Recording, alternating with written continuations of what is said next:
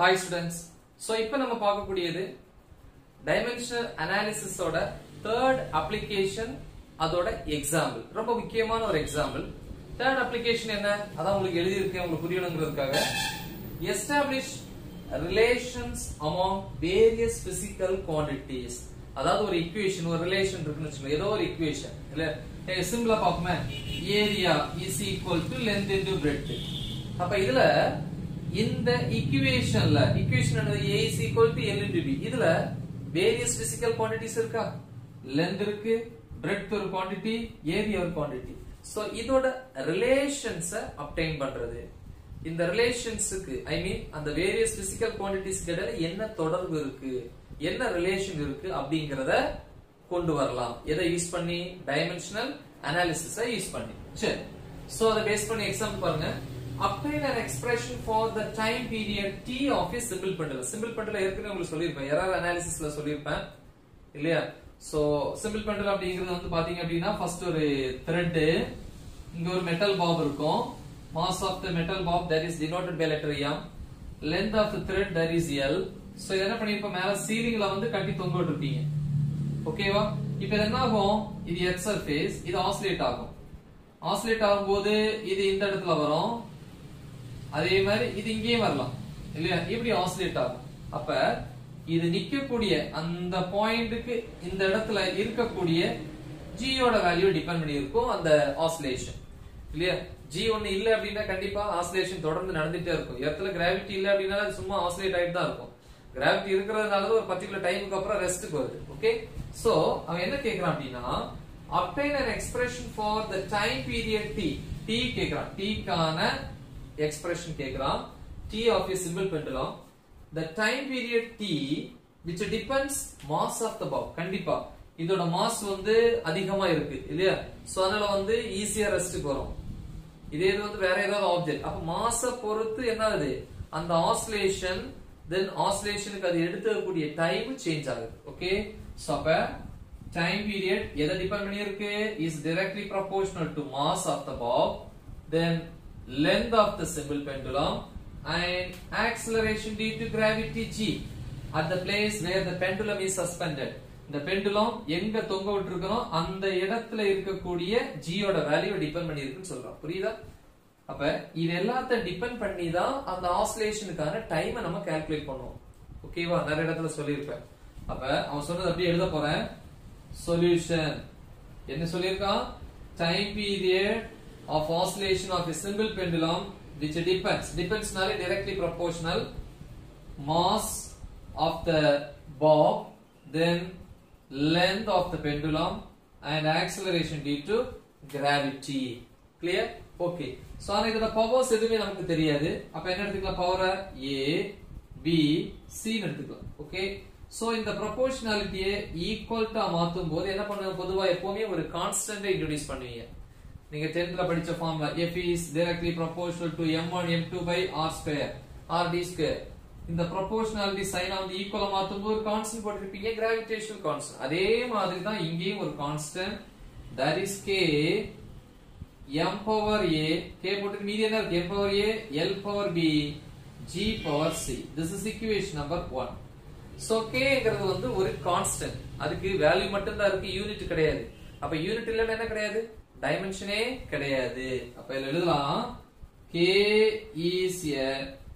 dimensionless constant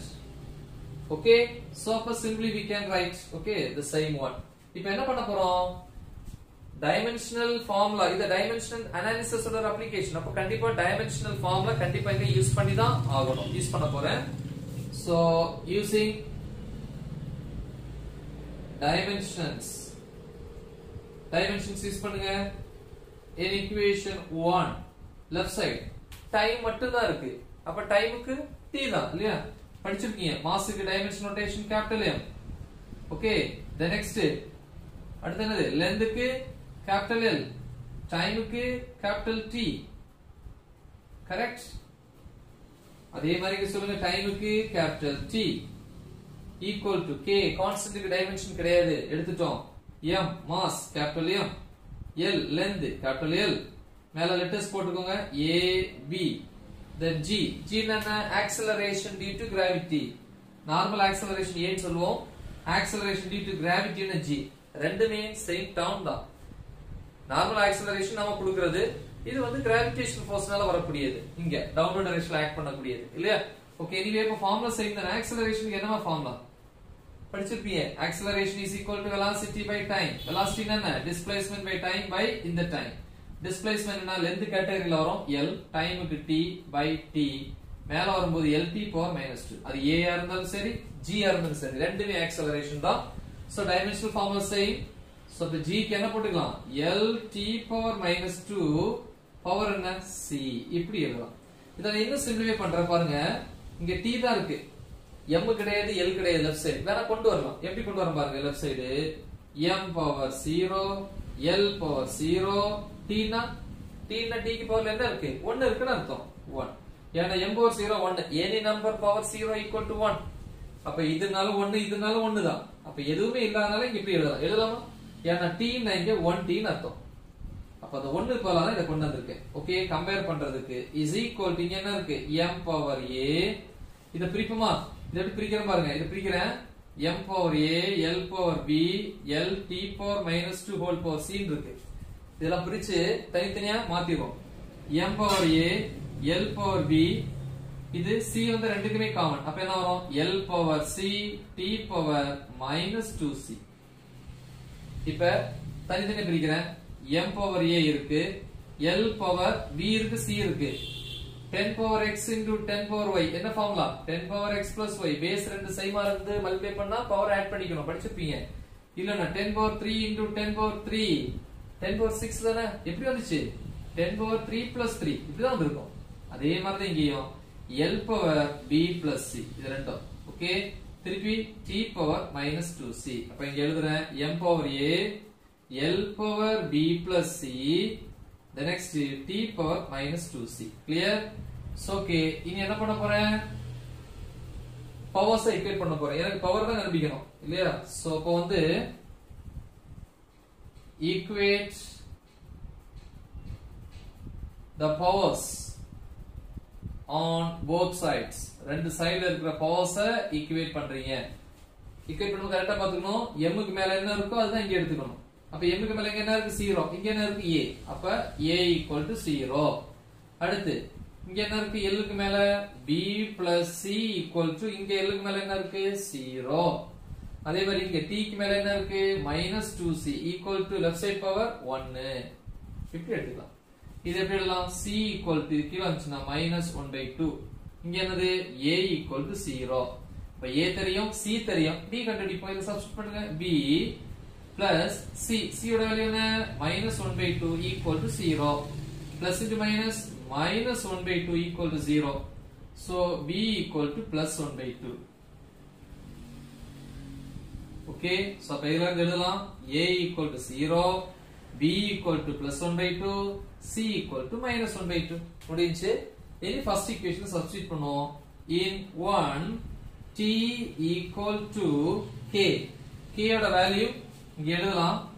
k is given k = 2π क्वेश्चनல கொடுத்திருக்காங்க இங்க பாருங்க கான்ஸ்டன்ட் k ஓட வேல்யூ 2π எக்ஸ்பெரிமெண்டல்ல கொடுத்திருக்காங்க இந்த எக்ஸ்பெரிமென்ட் பண்ணும்போது அந்த வேல்யூ என்ன பண்ணிருக்காங்க இன்ட்ரோ듀ஸ் பண்ணிருக்காங்க k = 2π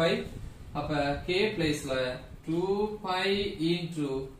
m power a a ஓட வேல்யூ என்ன 0 okay then l power b b ஓட வேல்யூ என்ன 1/2 then g power c c ஓட வேல்யூ என்ன -1/2 clear so t is equal to 2π m power 0 1 any number power 0 1 அது போயிருச்சு அப்ப then